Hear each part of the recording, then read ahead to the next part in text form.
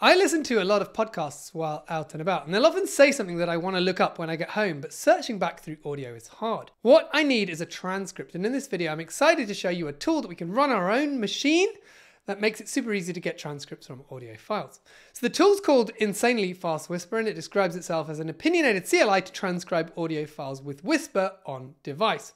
They've then got a bunch of metrics showing how long it took to transcribe audio with different models on an NVIDIA A100. We're going to see how well it works on a 2022 Mac M1 with 64 gigabytes of RAM. So we can install the library using pipx, and then let's have a look at the help commands. So you can see we got to pass in a file name, which can be a path or a URL. We got to pass in a device ID, so for us it's going to be MPS. Then we've got to say where we want the transcript to go to, and then we're going to choose a model name. So this is going to be a path from Hugging Face, and it's generally stuff under the automatic speech recognition category. So I've tried it out with OpenAI Whisper and Distill Whisper, but I expect other models work as well. We then choose our task, the language will auto detect, and we can then choose a batch size that we'd like it to use. If we come down a little bit, we can choose the flash, so this is going to be irrelevant for us. We can then choose how we want it to do timestamps, and for certain models, if we've got it, have to have had it authorized for our user, we can pass in a HF token, but that's not going to be necessary for us. Now, the podcast that I was trying to find something about was this one here on the marketing against the grain. Matt Wolf ranks the best AI tools for marketers in 2024. And I use Player FM, so we can look at the JSON version, and you can see here we've got the URL, so this has the MP3.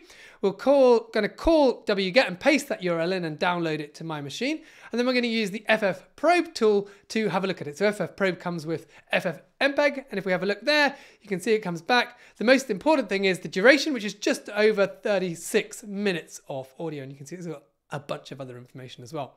Let's now call Insanely Fast Whisper. So we'll pass in a file name, remember the device ID.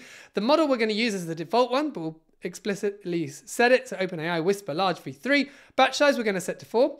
I find that putting a higher batch size doesn't seem to be any quicker, and if I put it too high, then I get out of memory errors.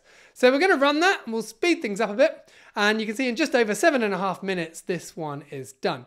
We can then have a look at the file to see what keys we've got. So we've got chunks, speakers, and text. We're particularly interested in chunks, so let's have a look what that looks like, and you can see it comes back with a timestamp and a bit of text for that timestamp range explaining what's happening in the podcast. Now, what I was looking for was what B-roll tools they mentioned. So let's search for that, and you can see we can find that. It mentions what tools we've got. But perhaps a more interesting approach would be let's get that whole transcript, so we'll get that into another file, and we're going to pass it into ChatGPT and say, hey, can you tell me what was said about B-roll tools in this transcript? And you can see it comes back. It tells us about the different tools that were mentioned. I think it's done a pretty good job here. Kika, Runway, LTX Studio. We can say, are there any other tools mentioned? So it says yes. Hume, so that's correct. Suno, also correct.